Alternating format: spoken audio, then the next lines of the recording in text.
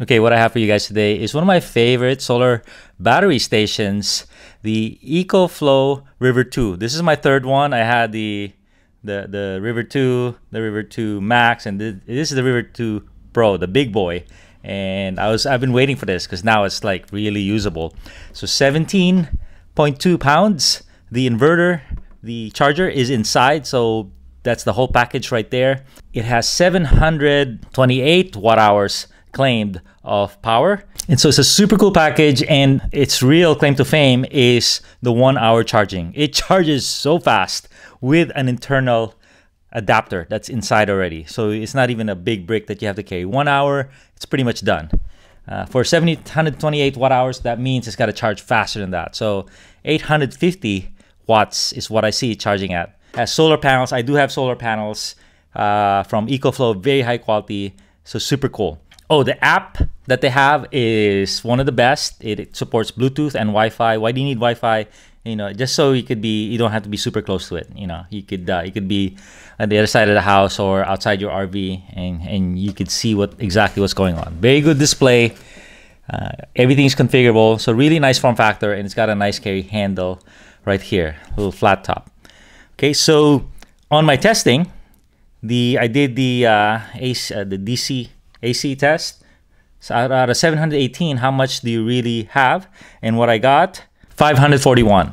So I just put a huge load on it.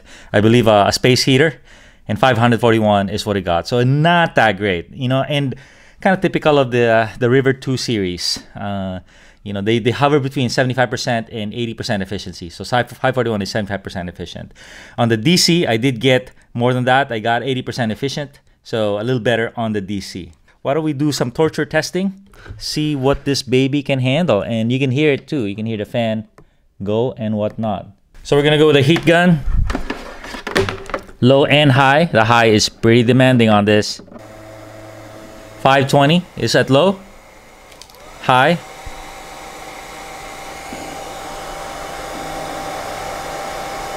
$800. Do I have an 800? All right, doing well at 800, right? We have our water boiler, which pulls in like 1400 watts, I believe. All right.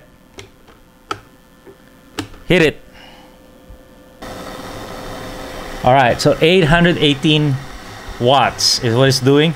I know this bad boy wants 1400, but it says you can only have 818. That's what I can handle.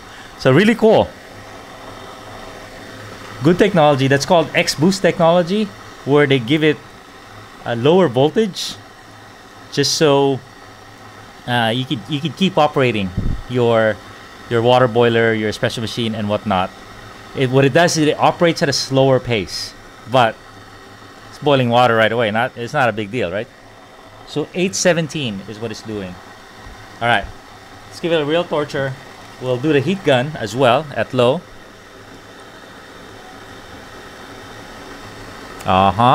Still going. I can feel heat, but not as high. I can almost blow dry my hair with this one. And the wattage we're getting, 997. All right, not bad. So it is stepping up to the plate. We'll go on high. Why not? Oh, shut down. So about 1,000 watts is its limit. Said, I'm not gonna do any more. You fool, you're just gonna overload me. So there you go. Learn something new every day. What's really cool is Ecoflow. So is a really good company, good support, 5-year warranty. Have a lot of promotions, have a lot of sales, and you know, they keep designing. You know, they're on the leading edge of design. Ventilation here, flat top here, handle here. So good one. Again, the weakness is the actual output that I measure is slower than what they claim. So around, you know, a little less than 80% when 75% when you just work it really hard off, because the fan keeps going.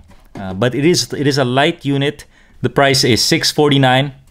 Not bad, and they do have frequent sales on this. So you know, $499. This would be should be a banger of a purchase for most people, your home backup and overlanding needs. All right, thanks a ton, everyone.